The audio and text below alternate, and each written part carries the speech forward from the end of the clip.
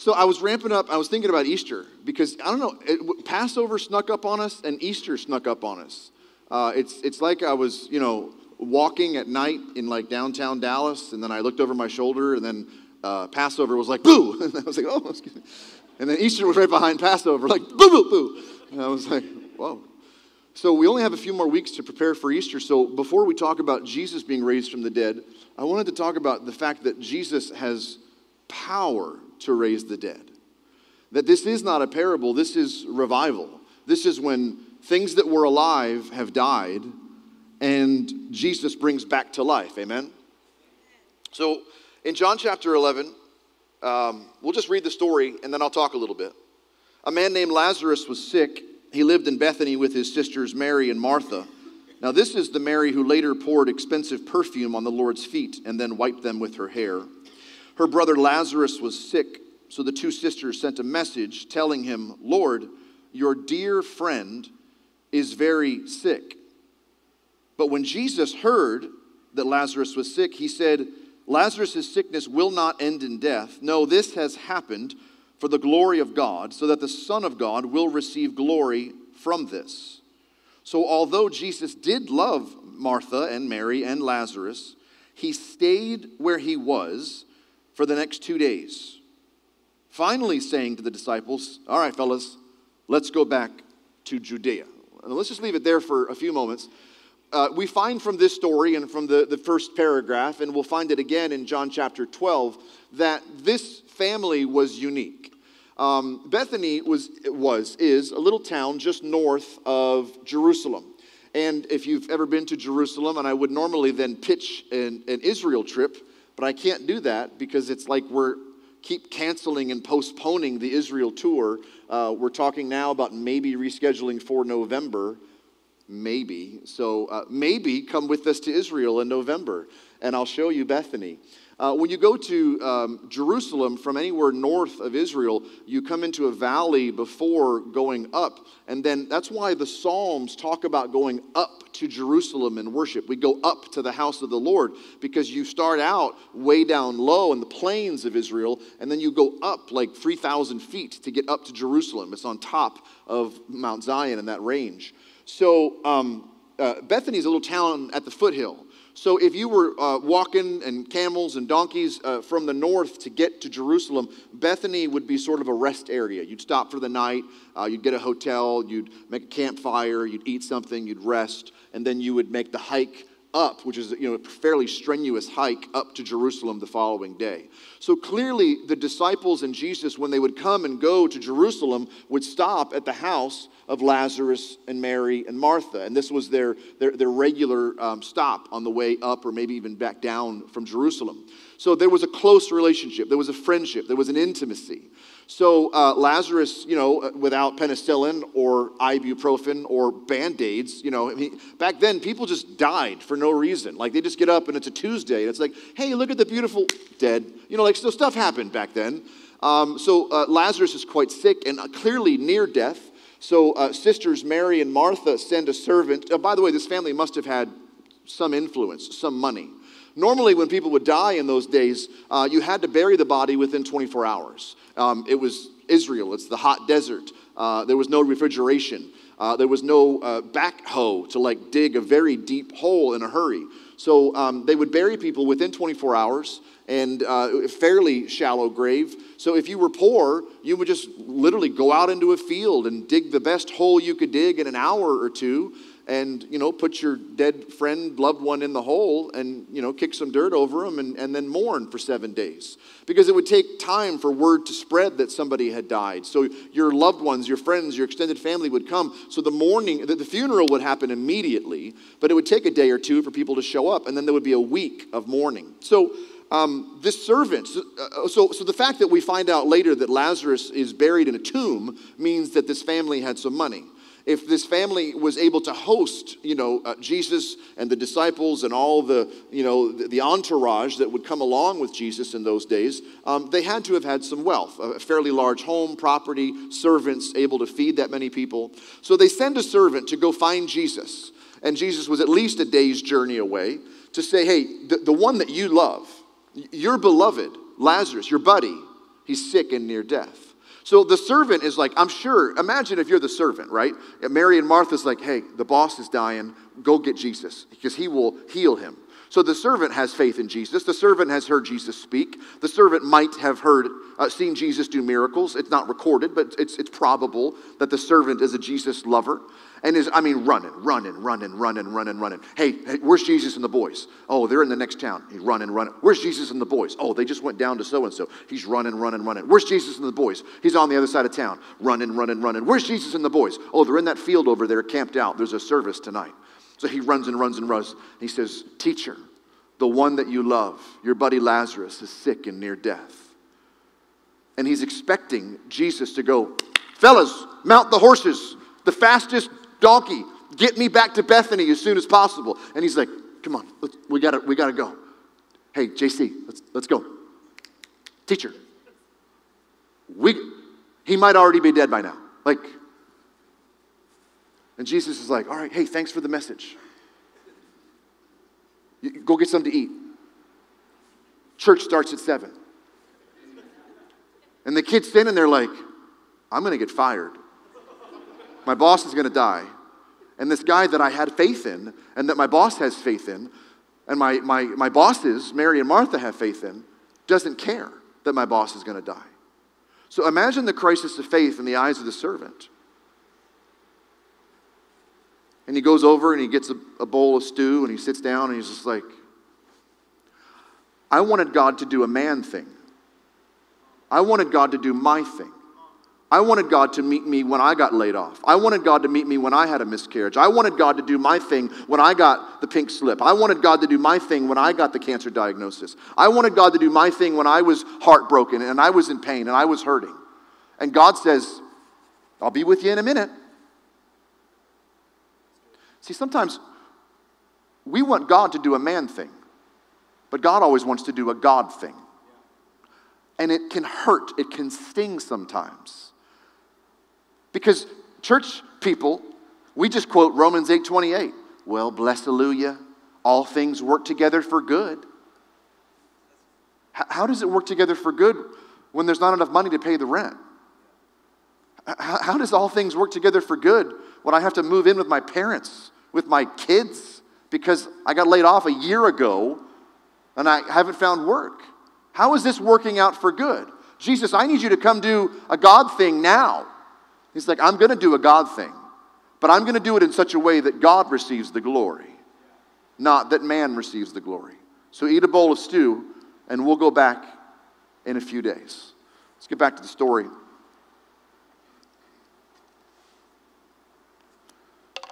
Jesus said, we're going to go to Judea. The disciples said, Rabbi, only just a few days ago, the people in Judea were trying to stone you. You sure you want to go back there again? Jesus replied, there's 12 hours of daylight every day, and during the day, people can walk safely. They can see because they have the light of the world. But at night, there is danger of stumbling because they have no light. And they're like, what the heck does that have to do with going back to Judea? He said, our dear friend Lazarus has fallen asleep, so now I'm going to go wake him up. And then they're like, okay, the servant said he was sick. The boss said he's asleep. Well, Lord, if he's sleeping, he's just going to get better. Because they thought Jesus meant Lazarus was simply sleeping, but Jesus meant the other form of sleeping, that Lazarus had died. So then Jesus had to make it plain for them. No, guys, he's not sleeping, he's dead. And for your sakes, I'm glad I wasn't there, because now you will really believe. Come, let's go. Thomas, one of the disciples nicknamed the twin, said to the fellow disciples, let's go too and die with Jesus. I love sarcasm in the Bible. Sometimes Jesus is sarcastic, which I can totally understand that spirit of the Lord. But because we know that Thomas is a doubter, and we know that the people in Judea want to kill Jesus and the disciples, Thomas is like, oh, 2 days ago they were trying to kill you, and I want to remind you, Lord, if they miss you with a stone, they're going to hit me. So yeah, let's all pack up the donkeys and head back to Judea where they could stone us. See, sometimes to do a God thing and not a man thing, it's going to take a level of faith that might cost you your life. The Apostle Paul said, I preach the gospel by life or by death. This isn't part of my notes because I have no notes. I'm just talking. Would you be willing to die for the gospel? And in church, you're like, oh yes, Lord, I would be willing to die. Would you be willing to be shot and killed or stoned or beaten for Jesus' sake? Because right now, we have brothers and sisters of faith throughout the Muslim world in North Africa and the Middle East. We have brothers and sisters of faith in very extreme parts of Hindu India, where they're literally being stoned, shot, beheaded, because they proclaim faith in Jesus. And what I've seen happen in our country in the last 50 days is kind of alarming at how the government is treating people with Judeo-Christian values. We're being treated like we're somehow in the wrong here. And you might think, well, that would never happen in America. Yeah, the Romans thought that their empire wouldn't ever fall either. But we have built our country and lately our economy like a house of cards. I don't know if you've ever built a house of cards. They all fall down. So is your faith in the economy? Is your faith in the stock market? Is your faith in political leaders? Is your faith in Jesus? Even if it means life could be cut short because a stone might hit you instead of the boss. Do you love your family enough to lay down your life? Oh yes, I love my spouse. I love my kids. So you have the ability to lay your life down for people that you love. Do you love Jesus enough that you would be willing to lay your life down? And that you, like the Apostle Paul, could say, I will preach the gospel by life or by death. Jesus and the disciples pack up and they head for Judea. When Jesus arrived in Bethany, he was told that Lazarus had already been in the grave. Bethany was only a few miles down the road from Jerusalem, and many people had come to console Mary and Martha on their loss. This was normal. Martha got word that Jesus was coming, so she went out to meet him. Mary stayed in the house. If you haven't read these stories before, that's your homework. I think it's representative of two different kinds of humanity, people, personality profiles. Martha does the religious thing. She does the polite thing. She does the big sister, mature thing. She wipes her tears for her brother. And she goes out to meet the rabbi as he's coming to pay his condolences. Mary is led by her emotions and her feelings. And she's mourning so deeply for her brother. And she's so mad at Jesus for not coming and healing him that she stays hidden in her room, mourning. I don't know which one's right and which one's wrong, but I do see it in all of us. That sometimes we wipe our tears and we come to church because we feel like we have to. We have to come to church. We have to sing the song. We have to give in the offering. We have to do what we have to do. And we do it out of obligation to be a good Christian soldier for Jesus. And others of us are like, I don't feel like worshiping. I don't feel like getting out of bed today. I don't feel, so I'll just turn on the live stream at 11. By the way, the longer I pastor, the more I am convinced that anybody that gets up and goes to first service after daylight savings time in the spring gets extra credit in heaven. So all of you get extra credit in heaven. And you can just quietly judge the people at the 11 o'clock service. That's fine. Because 11 a.m. will be packed today to get that extra hour. So I give you all the credit. I have no idea why I said that because I went off the rails there a little bit. Oh, the differences between Mary and Martha. I don't know which one's right. Martha going out to do the right thing even though she didn't feel like it. Mary being led by her emotions and just staying there. Because it reveals, I think, all of us in some ways that we do things because we feel like we have to.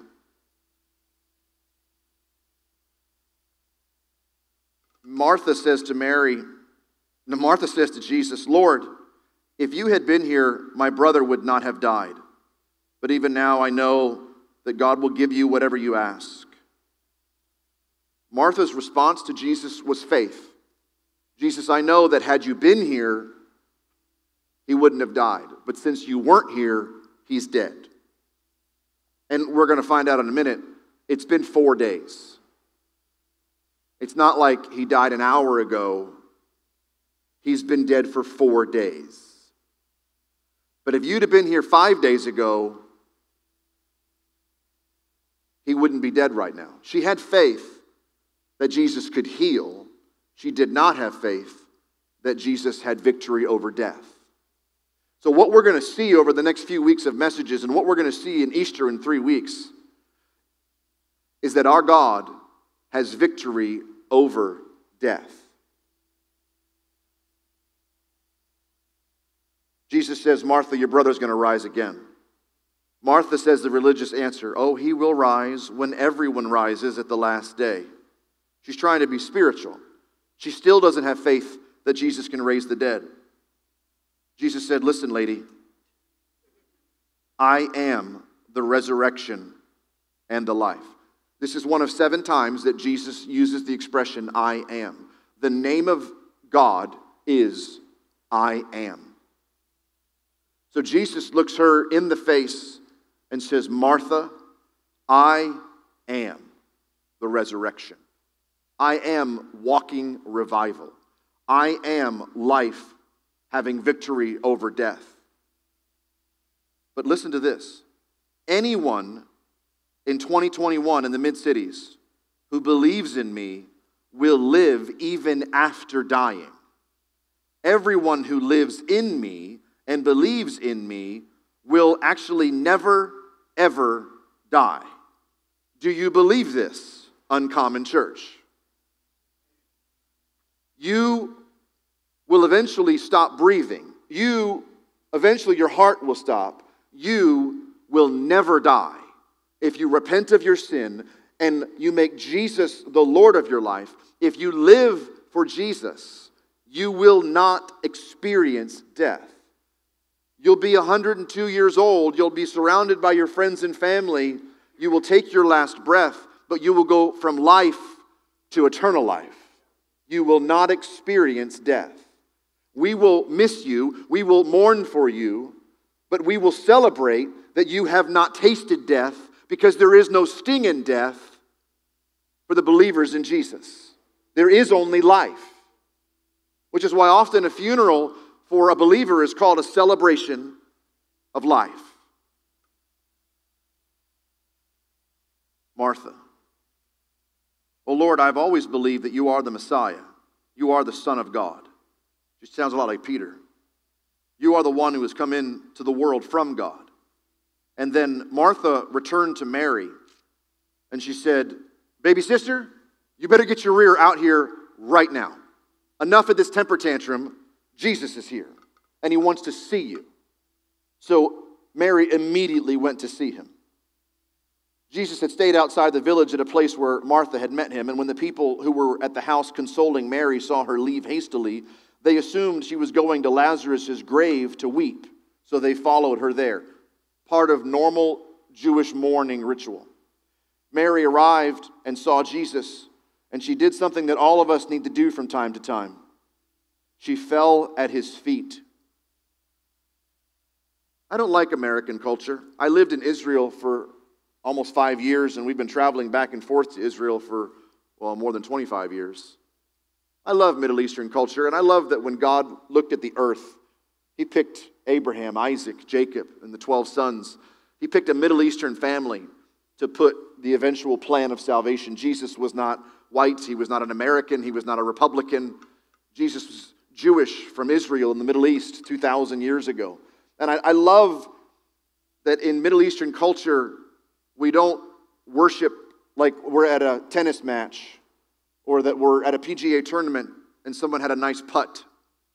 But I love that sometimes we fall down on our face and just worship. Sometimes I wrestle with people that are like Jeff or Anna, one of the worship leaders, be like, just lift your hands and worship. And American Christians are like, about to pull my pants down. I had to be careful there. Hold on. I got my cool new Uncommon Youth sweatshirt that you can buy in the back. And we're like, I will never lift these hands because I am from Texas and I grew up Baptist. And although my old Baptist preacher's been in heaven for 30 years, he will know if I raise my hands in church.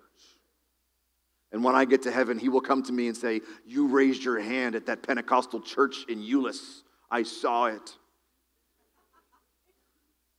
Meanwhile, you should know that your Baptist preacher is laying on his face in the throne room of God, just worshiping 24/7, crying out, holy, holy, holy is the Lamb of God. I don't know why I got off on this tangent, but I do want to shake the American church a little bit.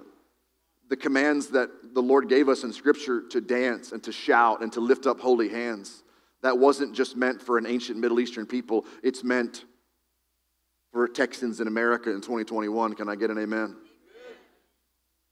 Mary falls at Jesus' feet, and she repeats the same thing that Martha said. It's ironic that she said the same thing that her sister said. Mary said, Lord, if you had been here, Jesus wouldn't have died. Jesus wouldn't have died. Lazarus wouldn't have died. Jesus saw her weeping. Jesus saw the other people around wailing. And this is interesting. A deep anger welled up within Jesus. He was deeply troubled. Where did you put him? They said, come, Lord, and see. Then Jesus wept.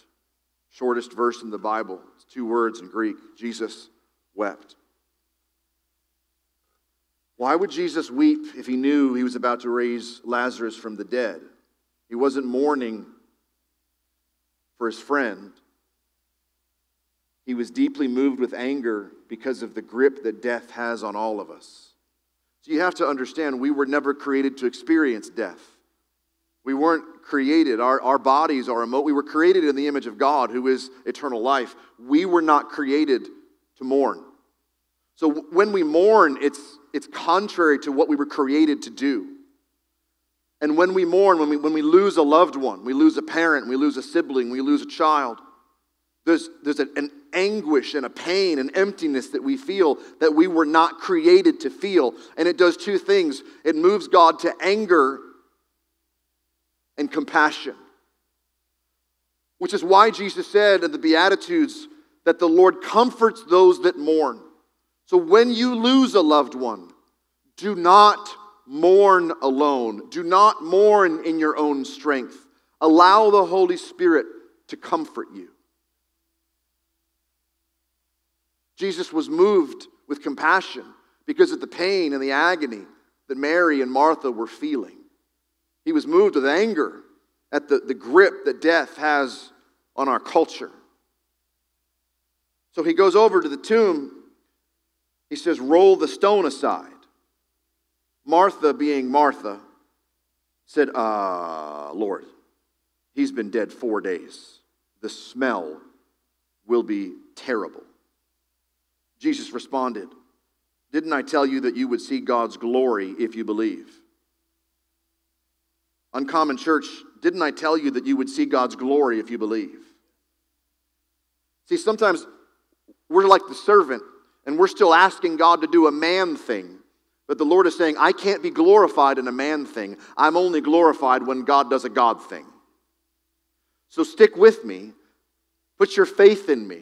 And don't expect me to do a man thing. Expect me to do a God thing. And then you'll see my glory revealed. And Jesus, you have to understand this, and I should have said it earlier. Ancient Jewish tradition. It's from one little obscure verse in the book of Job. The rabbis would say that someone's soul would stay present with the body for 3 days. So had Jesus raised his friend Lazarus from the dead in that first day or 2, if Jesus would have come with the servant and gotten back there the day after Lazarus died and been raised on the 2nd or 3rd day, the Jews, due to an old wives' tale, would have said, oh, well then Lazarus wasn't really dead. And Jesus just came and slapped him around a little and he was revived. Jesus waited till the 4th day. Jesus waited until the body had begun to decompose. Jesus waited until it was clearly going to be a God thing, that he would receive the glory and not a man thing. So my question is, what thing in your life has died and is stinking? What financial thing, what hope, what dream, what marriage, what relationship with a family member has died that you are believing God to do a God thing, and that your faith can be in the Lord to do a God thing and not turn it into some sort of man-made creation? Because God only receives glory when he does a God thing, not when we do a man thing. They're playing me off. You're like, Pastor, you're reading the story too slow.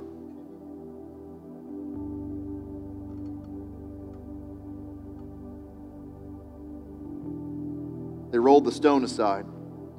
Jesus looked up to heaven and said, Father, thank you for hearing me. You always hear me. But I've said this out loud for the sake of all the people that are now standing around me, so that they're going to believe that you sent me. Jesus shouted, Lazarus, come out. After 4 days of decomposing, the dead man came out, hands and feet bound in grave clothes, his face still wrapped in a headcloth. Jesus told them, unwrap him and let him go. This is not a parable.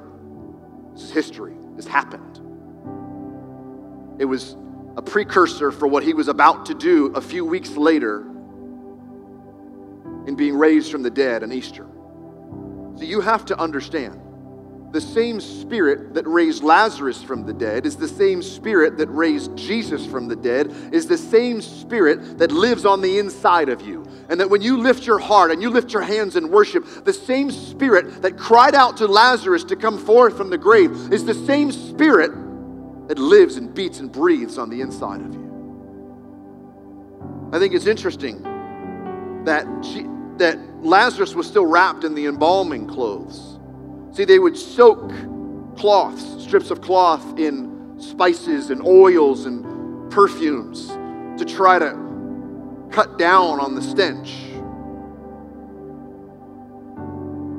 And he just came stumbling out like a zombie. And Jesus said, get the death clothes off of him. Up on your feet. Because I think far too often we've got Christians in the church who never take off their grave clothes. And they still have these clothes that kind of smell like human religiosity, but actually stink like death. And Jesus is crying out to the church and saying, I've raised you to new life. Take off the grave clothes and walk in new life.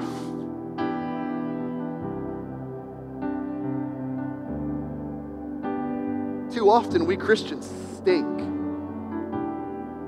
was talking to my kids recently. I got an 18-year-old, 21-year-old, 24-year-old, almost. A couple of birthdays coming up. I said, how many of your friends that you went to high school with, and one of them still in high school, drink and smoke weed? And they laughed, and they're like, all of them? So you have to understand, I sent my kids to a Christian high school.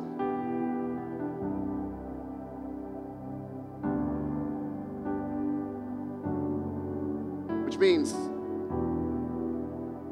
the Christians in the mid-cities are raising their children. They're being born in grave clothes. It hurt my heart. This is a long discussion we had. See, I just couldn't believe it. That people would willingly live a Christian life in grave clothes. To me, it mocks the holiness of God. To me, it nails Jesus to the cross all over again. Church, I can't speak for other Christians. I can't speak for other people in the mid-cities. But for me and for my house, we will serve the Lord. We will take off our grave clothes. We will live holy. We will pursue Jesus. We will be uncommon. See, See, it's interesting that we are called as believers a peculiar people, a holy priesthood, set apart in the world, but not of the world. It's time to start acting like it. We talk different. We're entertained by different things. We don't stink like death and decay. Let's pray. Jesus, Mary and Martha responded to you even in their mourning with faith.